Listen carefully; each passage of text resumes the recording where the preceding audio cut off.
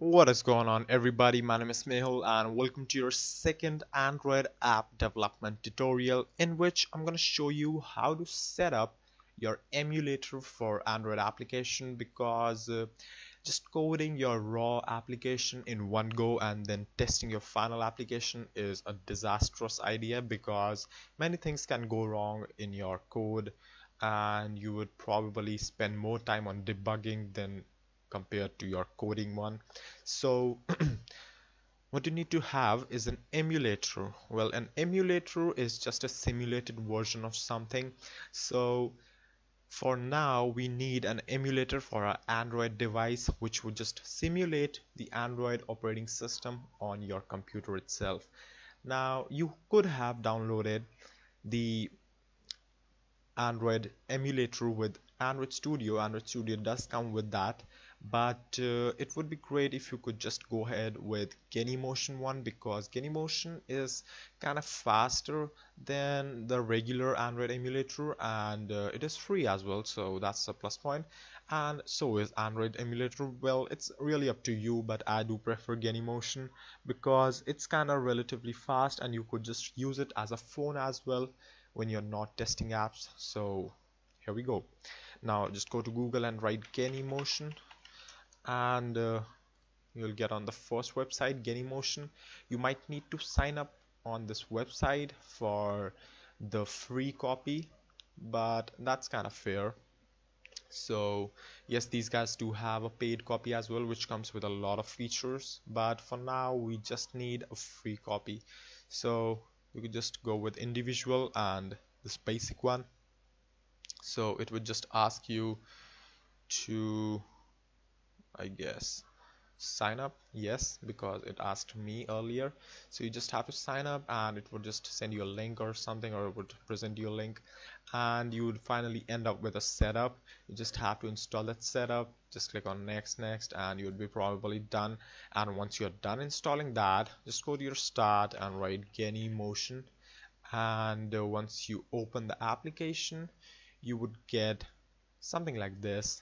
And here we go, and I do have two devices ready already, so I'm just gonna delete both of them and I'm gonna show you from scratch how to do stuff.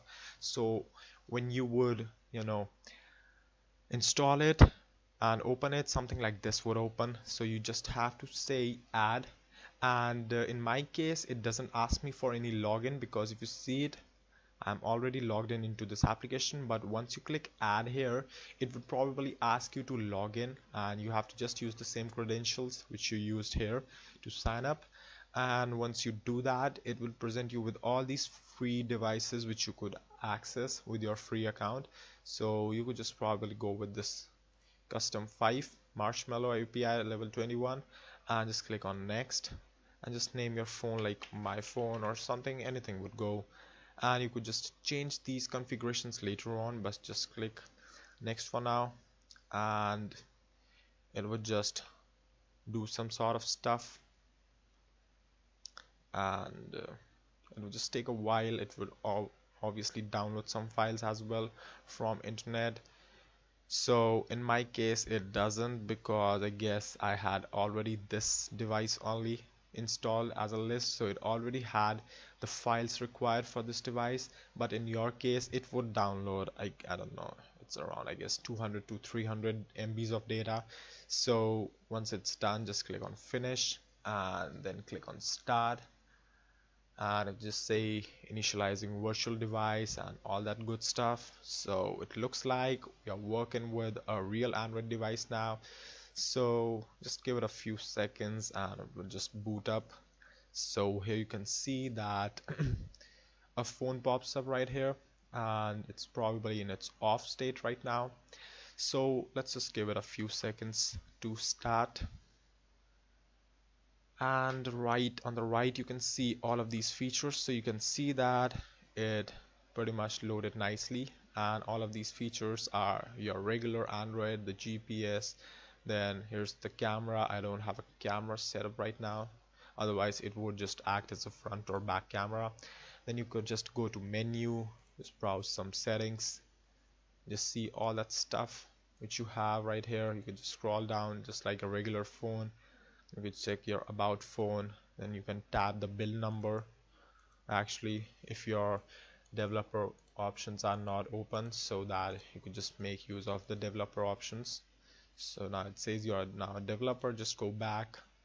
You can see that developer options is unlocked, and pretty much you have access to everything in Android for a developer, which a developer requires. So that's how you pretty much set up a Android device on your PC or on your Mac, whatever. So you could actually use it as a regular device as well, but I'm not gonna make use it for now. So you could just go ahead and try that, and once you're done, then proceed to next tutorial, and I'll see you then. So if you liked it, then don't forget to subscribe, and thank you for watching.